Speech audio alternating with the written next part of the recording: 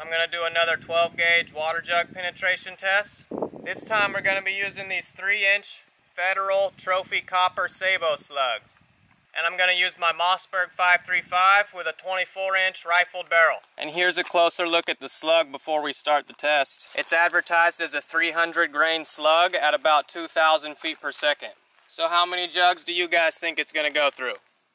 My guess is, I think it's going to stop inside jug number 5. But let's see what happens. Alright, and we're going to be shooting from about 12 yards away.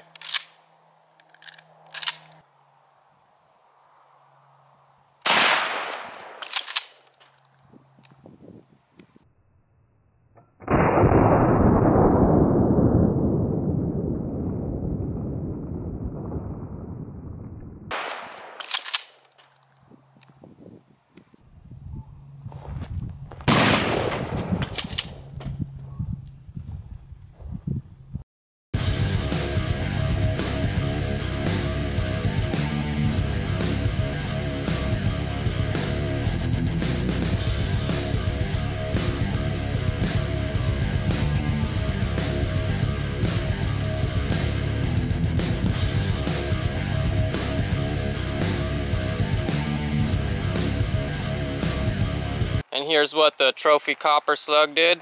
My little fence board broke in half, no surprise at all. And it looks like jug number 5 is fine. And we have 4 jugs laying on the ground. Over here is jug number 1.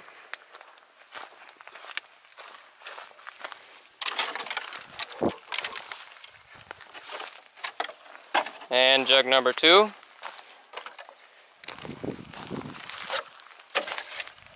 So this is jug number 1.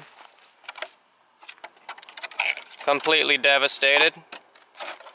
And I'm guessing our entry was right around here on the lower left-hand side. But the whole jug is just blown apart. And there's our exit hole.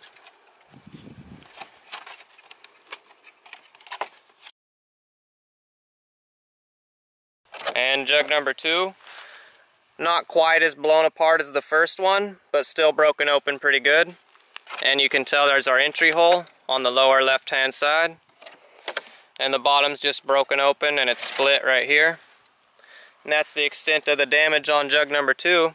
And it looks like our exit must have been right here. It's weird there's not even really a hole. You can just tell something pushed through right there. Maybe the jug just cracked open from the force of the impact before the bullet passed through. I don't know. And then laying right over here by the impact site is jug number 3 and 4. And here's jug number 3. Once again, a strange entry hole. You can't even really see a hole, it's just cracked open. And this jug isn't even close to as damaged as number 2. We just got a split on the side here and right there. And that must have been our exit hole. So that's all that happened to number 3. There's something inside jug number 4. It must be our projectile. And that must be our entrance hole. That's kind of weird. It's just a little slit. It must have just pushed its way through. So it obviously had barely any energy left at this point. There's no damage to jug number 4 except this tiny little slit on the bottom. Now let's see what's inside. There's our Trophy Copper Sabot Slug after stopping in the 4th water jug. And if we look down here, this is our little sabot wad, and right here's the little metal disc that attaches to the bottom of it like this. So here's everything that was recovered. Our little metal disc, our sabot wad, and our projectile. That's some pretty awesome expansion right there.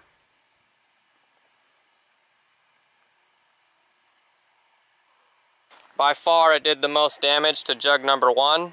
And it did a little bit to number 2, but after that it kind of was just pushing its way through. If you could reload these slugs to just a little bit higher velocity, they'd probably be super effective. So here's the slug before and after going through 4 water jugs.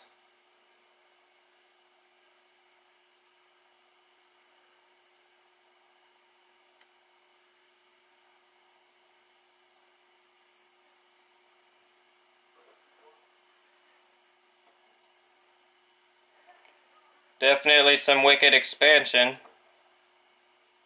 Let's try and measure just how much it expanded though. So right there we're getting just a little bit over 1 inch. So it looks like that was our maximum extent of expansion. In the little slits, the least amount of expansion, 0.74. Still quite a bit when it was 50 caliber to begin with. Now let's see how much it weighs. Before going through water jugs, 304.2 grains. After going through water jugs, 300.4 grains. So nearly 100% weight retention. So these are some pretty awesome slugs. But anyways, that's all for the Trophy Copper Sabot Slug water jug penetration test. As always, thanks for watching.